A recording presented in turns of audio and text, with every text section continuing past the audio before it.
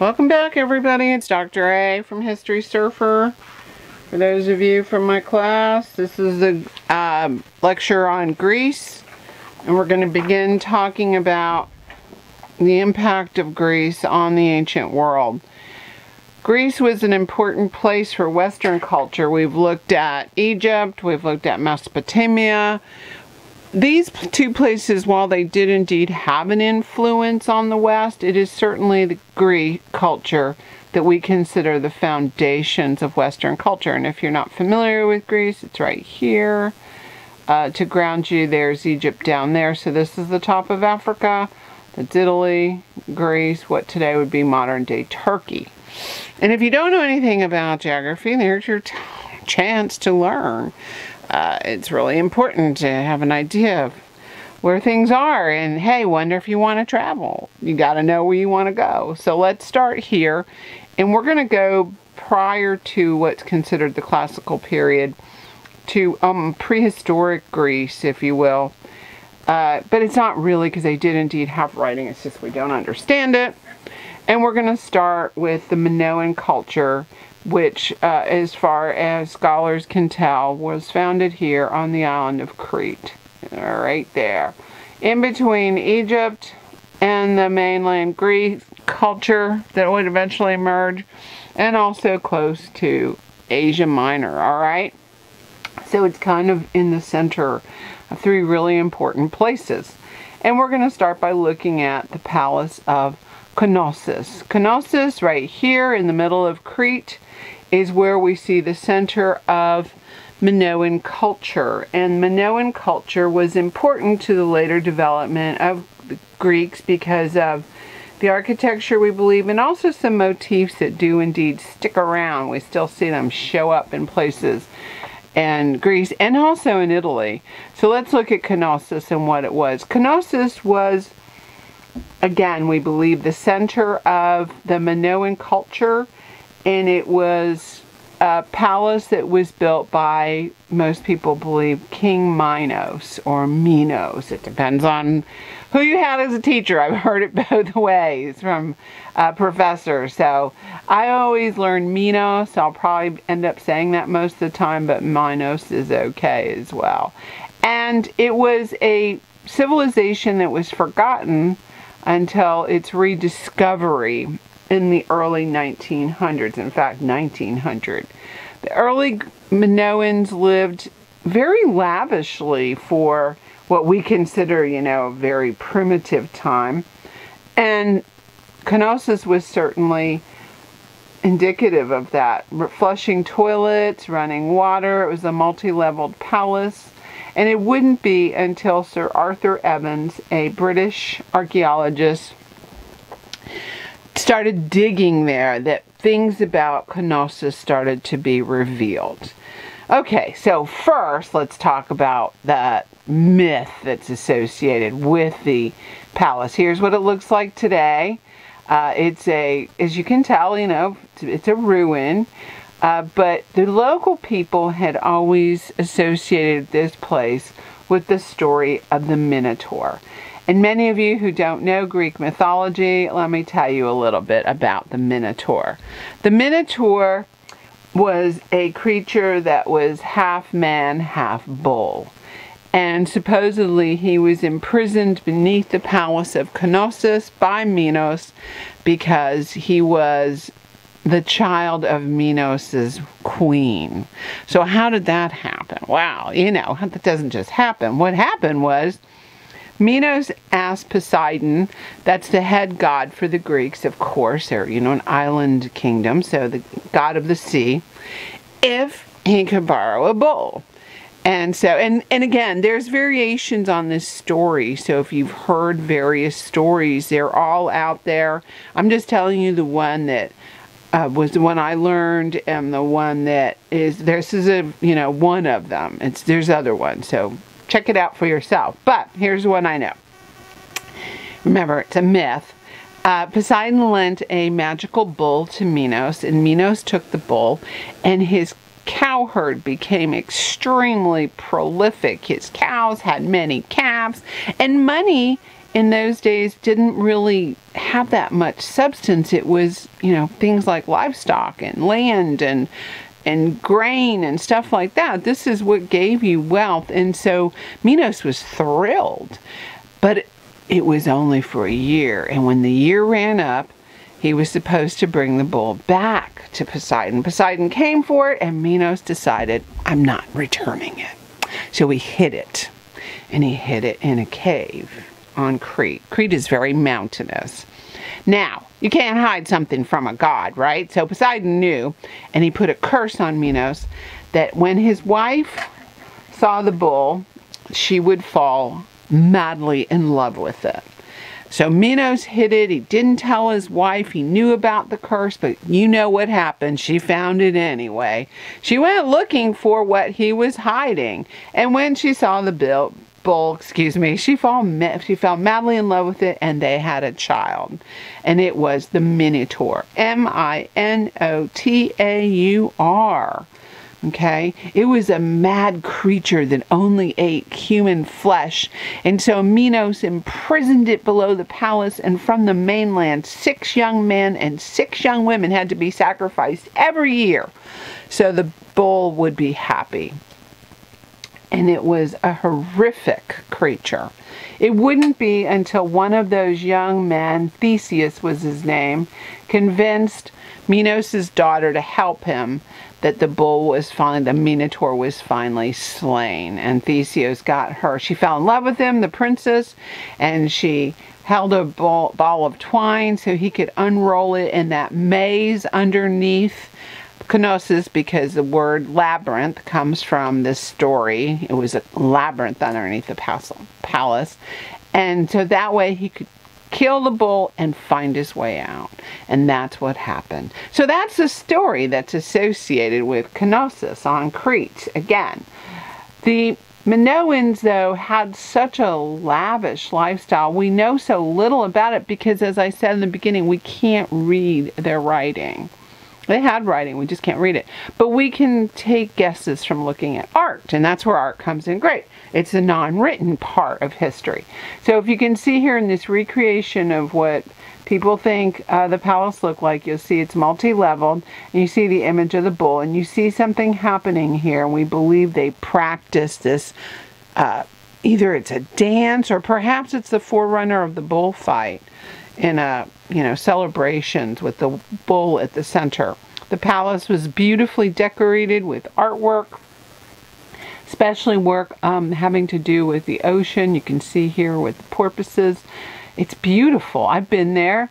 I'll tell you what, I always tell people about Crete, my students, it's one of the hottest places I've ever been on the planet. Crete is hot. I've been to the Outback. I've been Charleston, South Carolina. That ranks way up there. And Crete. It was blistering that day. We were there in the summertime. We were in Greece for a month.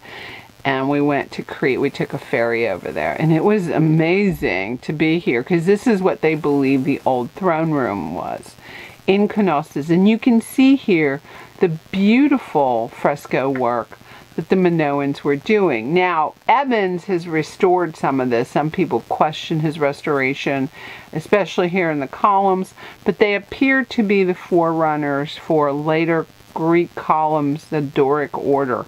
And this is speculation, all right? But notice the motif of the bull. The bull does appear again and again and again. He does. He's always present in Minoan culture.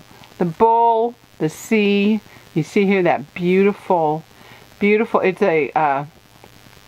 actually a, fresco. You can see here that it's chipped off the wall a little bit, but look at how beautiful with the fish and the porpoises. I mean, it is a truly, and this is still there. You can go there and see this stuff. They were also well known for doing this beautiful pottery.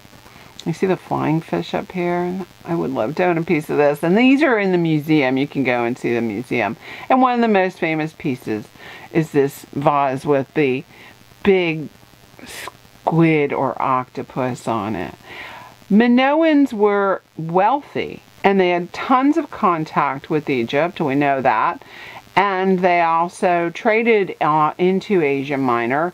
And so we see here a big influence from Egypt on the Minoans, especially in the stance of the figures. Egyptian art, if you remember that lecture, we see the profile view of the figure, the human body. And we see that here as well in Minoan art. Difference being color. Whereas the Egyptians celebrated death and they had a cult of death, it seemed the Minoans were fascinated by life and the joy found therein. The figure in profile here, the torso from the front, and then of course from the waist down, the lower half of the body in profile. They did things like fishing, and they had celebrations. It appeared they had many different types of people in Minoan culture. It would have been a place that was multicultural. Look at its position. I showed you the island. It's in between Africa, Asia, and Europe. So it's in a perfect spot. So we see these variations in the art. And also, just look at the tracings of, we know that they're trading this stuff. And again, they were great sea traders. All right. Now, what happened to them? Well, that's another story. But again, their legacy is this love of bulls, the cultural things, the love of the sea. You see here a bull again. Let me go back to this one. They appeared to celebrate something with the bull. Perhaps it was a rite of spring. Perhaps, again, this is where bullfighting begins. But it looks like a dance almost, where he's being, propelled over the top of the bull. But again, we're unclear of this. All right, but we do know that they spread their culture out to satellite cultures. These are some images I just wanted to share with you. This is an image I took there that day. It was so hot. The film I was using, it's a special effects film. You can see it's almost like radiating the heat. When I touched this handrail, I burned my hand. It was about 100, and that day out on the top of the plateau, we got there as soon as it opened at 8 a.m. and it reached 107 before noon, because we left by then. But their satellite colonies, one of the most important one was here on the ancient island of Thera. And that's what we're going to talk about next. We're going to look at Akrotiri. I just want to show you how influential these people were. Thera today is called Santorini. Okay, it's right there from Crete. You see it? And again, we took a ferry over there. It wasn't a very long ride. I think it was a couple hours we went over there. And Santorini seemed to have been one of their main outposts, or in other words, colony. All right, but what happened at Santorini leads to an interesting story, and you'll understand, some of you will, when I start to tell you about it. Santorini is volcanic. A lot of this area is indeed volcanic, and you can see here they had a massive eruption in about 3000 BCE, somewhere in there. All right, what happens is the volcano in the center of the island, so it's like in this lagoon, explodes. And when it does, the whole entire island the middle is blown out. In fact, the hole is so deep that's left there that today when cruise ships go there, they can't anchor. It's a 6,000 foot depth there. But what is so interesting is we don't know what happened to the people. We believe, the speculation is, they knew that this was going to happen and they left. And you see here this artist reproduction of them leaving on ships. But they did abandon their homes. Now that is where the volcano was. This is where we were staying. This is the edge of our hotel room.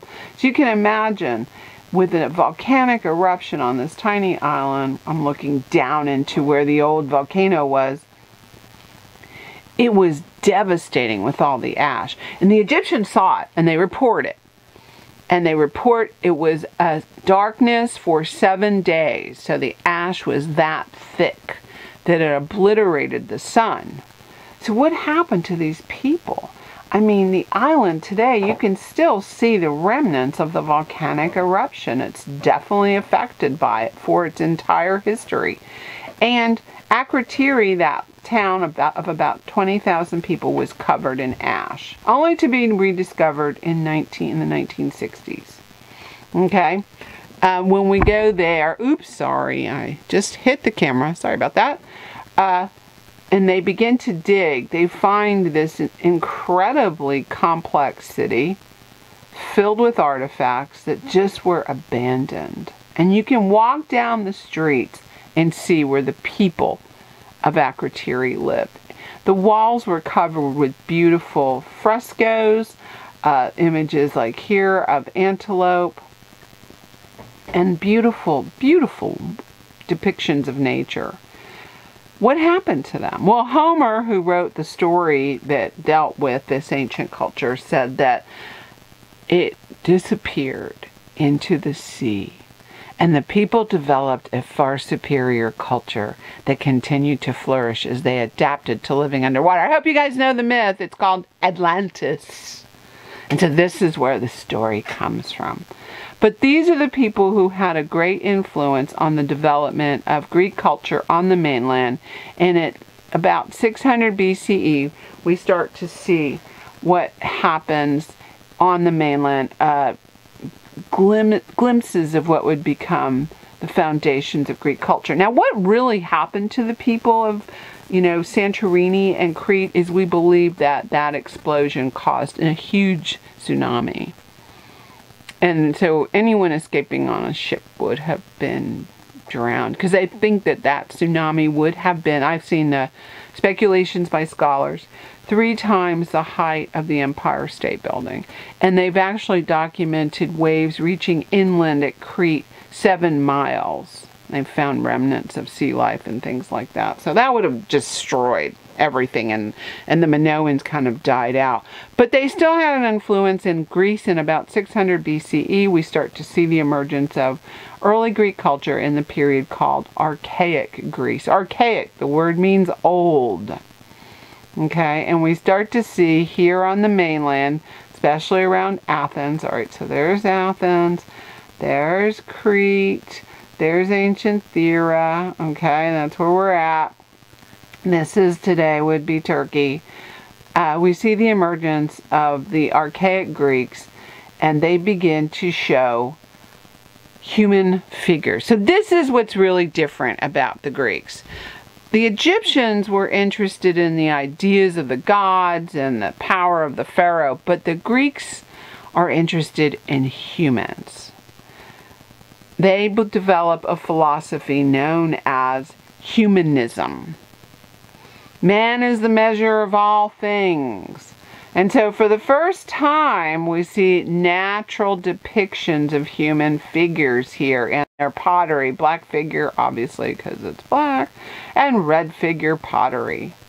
This doesn't mean they went right into having natural-looking statues. Look at the influence of Egypt here, and of course Minoan. No, these early statues were very stiff still, but notice the difference here. First of all, they're not engaged to a block. Second, they're nude. Third, they're life-size. Okay, so we're the Egyptian ones. But also, they're not of a particular person. Greek art is idealized. It's not a human, a specific human. It's what a perfect human would have looked like. And in these Koros statues, these are called votive statues, we see young men shown who are quite, beautiful, if you will. Koros statues were used for, votive statues, I should say in general, were used in graveyards. So the commemoration of somebody who had passed away. Now the Koros statues had a female counterpoint, the Kore. And these are the females. Notice they are clothed though. And also notice this little tiny smile on their mouth. You see it, it's called the archaic smile. And so these are important precedents for the beginning of the study of individuals. Koros and Kore work began to show the Greek interest in the body. It will not, though, certainly be until the end of the Archaic period we start to see anything that looks naturalistic. I do want to point out one particular work to you. It's called the Calf Bearer, because it will have a huge impact on early Christian art. This is Hermes, the messenger of the gods, and he's also shown as being the god who guided souls to hell. All right, but he's depicted as this figure with the calf on his shoulders, and the calf bearer becomes where we get the image of Christ with the lamb. Okay, so it's got a big influence, so don't forget it. But it wouldn't be till the end of the Archaic period that we start to see the Greek understanding of the body emerge. And here we have Kritios boy. Kritios boy is showing something we've not seen before, and that is contrapposto, an Italian word. C-O-N-T-R-A-P-P-O-S-T-O. The observation of the S curve of the body. You can see it here from the rear of, the rear of Kritios boy. The hip gets pushed up on the straight leg, and this is how we truly stand. We do not stand stiff-legged like we saw in the Egyptian works or the Mesopotamian works or the Minoan works. We lean on one hip or the other. So it's super important. It's a Greek innovation. Don't forget it. It'll have an impact on the Renaissance.